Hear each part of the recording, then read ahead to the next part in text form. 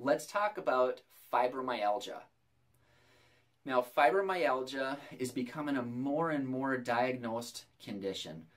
Fibromyalgia, according to the American College of Rheumatology, the symptoms of fibromyalgia within 5 years, within a 5-year period of there being an injury to the upper neck. Now, you've seen this chart before. You've seen all of these different tender points throughout the body. And a person needs 10 out of 18 tender points where they're kind of touched or poked.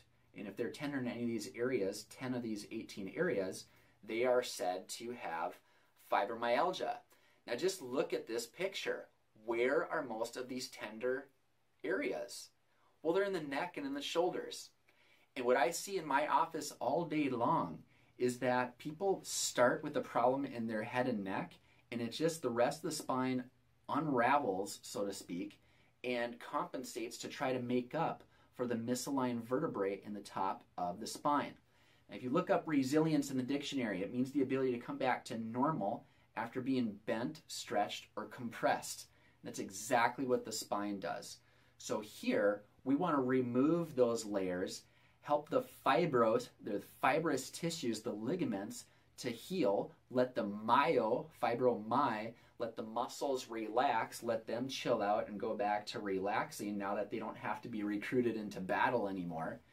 And over time, the algia oftentimes does go away. Now with fibromyalgia, there's oftentimes chronic pain, there's digestive problems, there's a lot of things that go into it. People are taking Lyrica, Cymbalta, nothing really seems to be working. Many times they've had needle injections, they might be facing a surgery, unfortunately. And so many times with people with fibromyalgia, the problem is coming from the top of the neck. So this is an area that we have to pop the hood. We have to see exactly what's going on, and it all starts with a good evaluation. Part of our evaluation here, yes, we do x-rays, and yes, we know that there's effects from taking x-rays. But I would rather know and not guess, so I take x-rays. We do a 3-dimensional x-ray study here. We take an x-ray from the side, the front, and the top. We want to know if there's any asymmetries. We want to know to the thickness of a fingernail, because that could be the difference between you getting well and continuing to suffer. It could be the difference of us being able to take your misalignment that, for example, maybe rotated, like this, by 2.5 degrees, that top bone in the spine, to get it back to maybe 3/4 of a degree. All the nerves that we are freeing up just by doing that matters. So I do the extra work by taking these very, very specific x-rays. My equipment is aligned for this specific reason.